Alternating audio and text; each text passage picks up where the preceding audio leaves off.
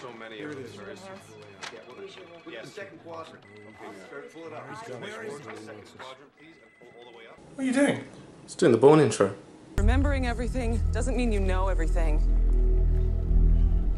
Tell me. Right, I just went to go see Jason Bourne. Who?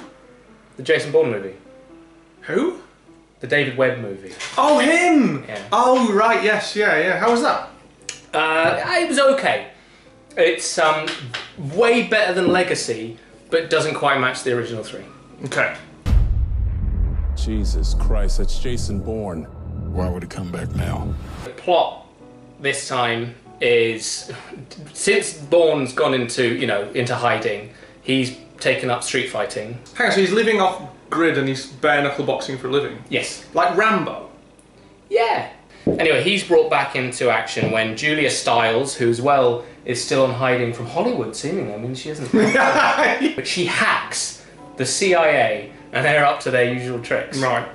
But she informs Bourne and says, but it's something involves you as well.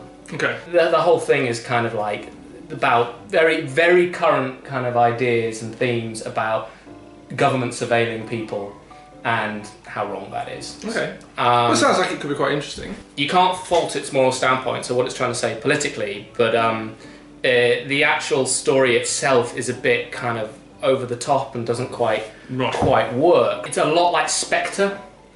In order to make this fourth one seem... Because they kind of finished the story with the third one, but they try and bring in something that seems to tie all the previous films together, right? But it doesn't work. Well, it doesn't work for me. So a lot like Christoph Waltz is the whole thing of just like, James, I am the author of all your pain. They bring in it's a twist that comes sort of, I won't say what it is, it comes quite early on in the film, but it's a sort of similar thing where it both seems a bit fictional, but also shrinks the world.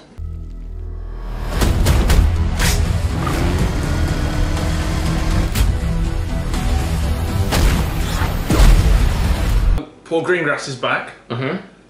Good thing or bad thing? Good thing. Well, because Paul Greengrass has certainly because Jason, well, the Bourne Identity I like a lot. It's really good. I love, yeah. The Bourne franchise, I think, arguably only became the massive sensation that it did really with the arrival of Greengrass. Yes. He is still... He likes his shaky camera. Yeah, but he's got better. It's funny, from Supremacy to Ultimatum, it's like you know, he's drinking less coffee or something because the camera's got a bit steadier, and it's steadier even more so with this one. Okay. So the shaky cam isn't a problem. The problem is the action scenes are on a slightly more... Again, to warrant the idea that we've got another film, they've upped the levels of the action.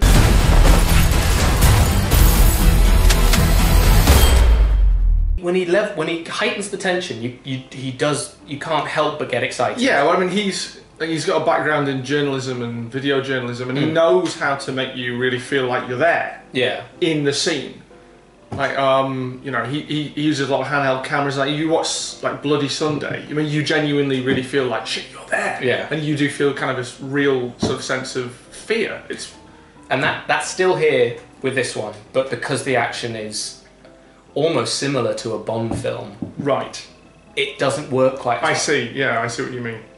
But Matt Damon's great. He's back. Matt Damon's which has got to be a plus. Both Greengrass and Matt Damon, they say they've come back because of, like, they didn't have a storyteller. Now, I do think that is probably the main reason, but because of the political standpoints of the film, you can tell that was their going, well, no, we've got something to say. Yeah, well, because I think... Because Matt Damon said after the third one he would do Bourne again, but only if Greengrass was on board. Yeah. And I kind of get the feeling that Greengrass is not a shill. No. He would only be involved if he thinks there is something interesting to do. And I think they do have something interesting to do, but because they're bringing Bourne back, they have to do it with this very forced, silly twist that brings all the movies together, and that's the thing that cheapens it. But it's still worth watching. Tommy Lee Jones is in it, and he's sort of replacing the Brian Cox role of, you know, the main guy at the CIA who's hunting him down.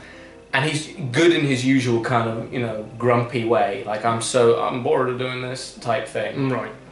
But he's so overtly evil that it's almost like a parody of Brian Cox's character, people like that. It's He basically has things just kind of like, make sure you kill those children to make them get out of the way. You know, he's saying things that are so obviously like, you know, civilians are not a problem, or whatever. Right, yeah, and it makes him too villainous. What if he's not coming for us? What if it's something else?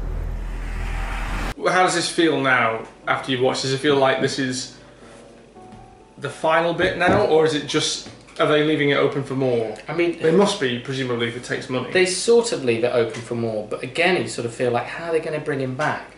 And unlike Bond, which has the luxury of going so OTT and having a new crazy storyline, you could have voodoo and stuff. The Bourne film is locked to the real world, which means bringing him back again and again and again is difficult, and also means the films become a bit repetitive. I mean, the original trilogy, they're very repetitive films. Same movie. The same movie each time, but they somehow build on a storyline and him discovering himself.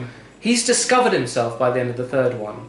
So with this fourth one, you can have some crazy twists, you can have stuff like that, but it does just feel forced. But anyone who likes Bourne films, you'll still get a kick out of some of the sequences. But this film didn't need to be made. Lower your expectations a little, you know, if you like the original three. But there's still stuff to like here. And Jason Bourne he's such a badass. You can't help but you kind of want to have his skills and stuff. And because Matt Damon's so likable, it just all works.